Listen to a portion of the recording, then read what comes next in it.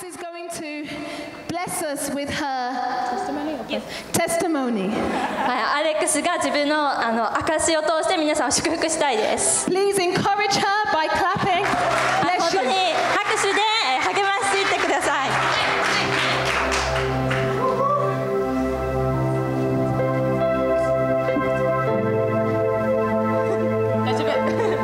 皆さんこんにちは。元気ですか？ Hello everyone, how are you? Okay, so when I was young, my confidence was very, very low. 自分が小さい時に本当に全然自信がなかったです。 And it's because I was bullied quite badly all throughout school. 本当に学校に行ってた時ずっといじめられてたからです。 I didn't like myself and I didn't care about my future. 私自身のことを好きじゃなかったし、自分の将来について全然も気にしてませんでした。 I was from a Christian family, but I didn't ask God for help. クリスチャンホームで育ったんですけど、神様に助けを求めていませんでした。 I tried to handle it all by myself. 本当に自分の力だけで自分だけで何とかしようってしていました。 So I developed depression and anxiety and withdrew from my parents. 本当にもううつになってもう悩みだけしかなくって、両親からもこう距離を置きました。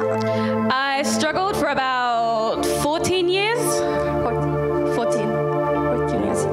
もう14年間その問題で悩み続けました。 But my dad always reminded me to stay close to God. でも私の父親はいつも神様の近くにいることをこういつもリマインドしてくれました。 God has never given up on me and has always been my strength.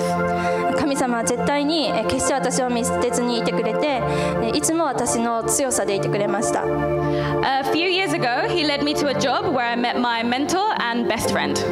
そして数年前に神様は、今、私のメンターであり親友である人と出会うことになったその仕事へと導いてくれました。 Then after that, wonderful things started to happen.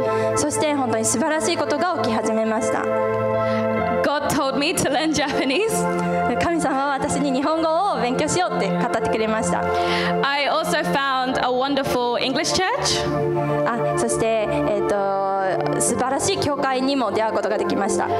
And my wonderful Japanese church. それは素晴らしい日本の教会です。 I also met a new doctor who actually wanted to heal me. そして、私が本当に癒されてほしいって願う素晴らしいお医者さんに出会うことができました。 Not just give me pills and say, go home now. ただ薬を渡して、それを飲んでねっていうだけじゃないお医者さんです。 And I had the chance to share the gospel with him. そして彼に、そのグッドニュース、神様のことをシェアするチャンスも与えられました。 Since then, my confidence has grown.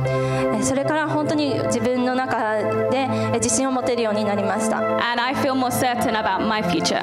そして私の将来についても確信を持てるようになりました。 God is the only reason that I am still alive today. 今私がこうして生きているのはもうすべて神様のおかげです。 And I owe everything now to Him. 全部、すべて神様のおかげで全部があります。青木さん、千里さん、本当にありがとうございました。Qué pasa?